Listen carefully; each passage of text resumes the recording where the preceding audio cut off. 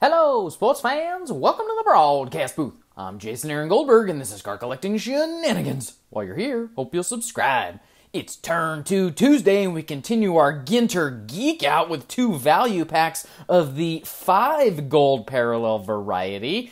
In the dugout today, we're just going to continue on enjoying the Ginter. So we got the Sewer Drain Glow-in-the-Dark and the Big Dansby Swanson hit. Of course, he had a great play at third to double somebody off yesterday. So kudos to Dansby for showing off the defense. Okay, let's just get right into it. As always, check the description below for the link to the Clarice Goldberg Scholarship. See cards you like, they can be yours. Hello, RBG. Lucky Cup, you delivered. Was so excited to see that. Let's see if we can do it again. You know the people were excited. We actually got a good number of views on that episode yesterday, which is a lot of fun. Hope folks check the odds. I did post the odds in the description yesterday. The glow-in-the-darks are 1 in 10 packs, so not as rare as I had anticipated. Which is great, because I'd like to try to put the whole set together if I could. I don't know how many there are. I'm going to guess maybe like 6 to 10. But I just think they'd be cool, and if I am able to do that, I will like do an episode where I display. We'll get them nice and glowing and everything. It'll be sweet. I also have 6 home run challenge cards going today, so put the good vibes out there, people, for just a heavy home run day in the league. See if I can't win a couple. I wonder if this Jackie Robinson will be a short print, because I did notice the Thurman Munson is a short print. Nope, not a short print, but numbered 42. Pretty cool. Ooh, Ozzy Albies. Oi. Nice. Back, playing really well. Always a fan of Albies. Now, these I read were 1 in 50 packs. I was really surprised by that. I was checking, when I was checking the odds before, and I was looking at them, and I was just really surprised. And I'll check again in case I'm wrong, but yeah, I'm pretty sure they are like 1 in 50 packs. They are tough pulls. Oddly, they really shouldn't be. I don't know why they would be more of a difficult pull than other ones. And the other ones that are really tough are the 9 ways to first base, which I'd like to pull some of those. Yeah, I just looked at the back there. Oh, wait, this is Reach for the Sky, so I wonder if that's a little bit different. Reach for the Sky, 1 in 6. Okay, so the Booming Metropolis is the 1 in 50. I guess I haven't seen one of those yet. I did think that was awful weird to have the odds be so high for kind of a base insert card. No, don't you know? Sparky Anderson. Behemoths Beneath. The Great Bambino.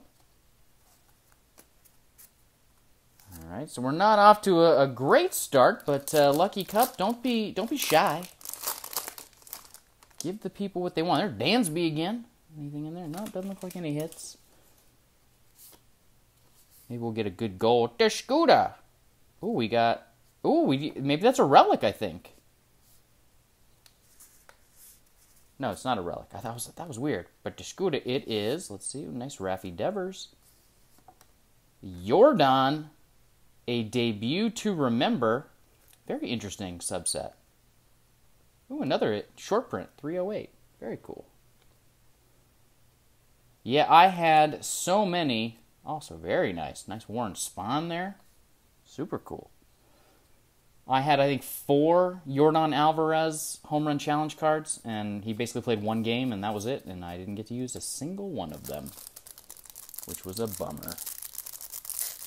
All right, let's check our golds here. I always am a fan of the gold minis. Let's see if we can't get lucky with something really nice. Oh, yeah, Larry Doby. I started working on a little mini PC of Larry Doby. Broke the color barrier in the AL. If you haven't gone back and watched that special episode where I picked up my first vintage Larry Doby, check that out because it's a really nice vintage. Ooh, more Ozzy Albies. Pretty sure, I guess all the golds would be, yeah, they're all base. Any short prints? None of them even short prints. But we got a nice little run of Albies going here. Take that. Big fan? All right, let's get into this one. I haven't ventured out to see if I can get any more. I'm trying to be good and not get, you know, the addiction is real. And so I don't want to go out and just hunt. Ooh. That looks a little boxy and thick. And hunt more blasters because I got the Dansby auto. But I'm so tempted. All right, let's see. So this side doesn't look as thick. Let's go.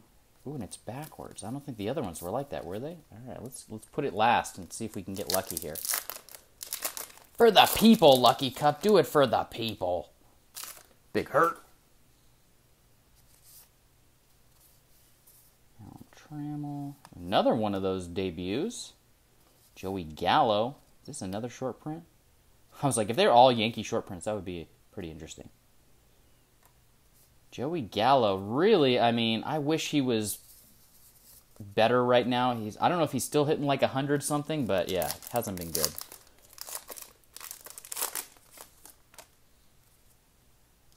A-Rod action. So his contract is up with ESPN. What do you at home think? Is he gonna, or is ESPN gonna re-sign him? I imagine he would re-sign, but if I was ESPN, I honestly probably would not re-sign him. I would try to find somebody else. Ooh, that'd be a good TTM candidate right there. Ooh, and my first crack the code, Mauricio Dupont.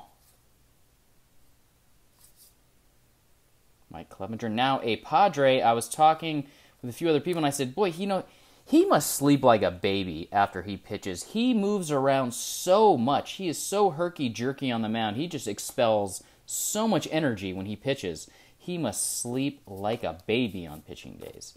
So the crack the code, as I recall, was rather difficult. I'm not going to try to do it, but win special 2020 Allen Ginter Codebreaker autograph cards.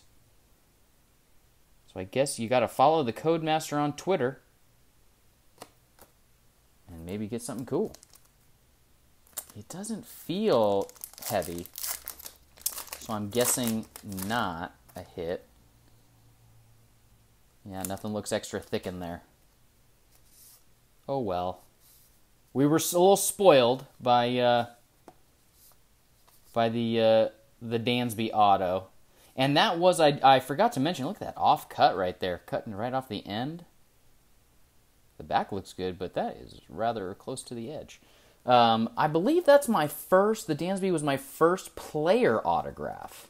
Frame mini auto out of Ginter. I pulled Stugatz, and I pulled a tennis player. I think those are the only two autos I've ever pulled. The Stugatz was Allen Ginter X. And the non-player autos are actually tougher pulls than the players, which is interesting. All right, nice Roger Maris. Not a short print. Noma! J.K. Dobbins. I did see that Joe Burrow is in this set, has autos in the set. So that would be cool. I saw like a still image, somebody pulled it, and they were kind of mad. They were like, I thought this was a baseball product. But, yeah. I don't think you really be too unhappy getting a first overall pick in the NFL, but to each their own. Well, there you go. Leave a comment. Not the greatest, but still, you know, for the Ginter nerds like me, all the little gold minis are awesome. Go right in the binder. You know, some nice cards here. I don't think I'm going to try to build this set or anything. I'm just going to have a little fun with, you know, opening a couple packs of it. So there you go, everybody. Leave a comment. Let me know what you thought of the break. I look forward to reading those. Slam that like button. Make sure you're subscribed. Tell all your friends. And I'll see you next time in the broadcast booth.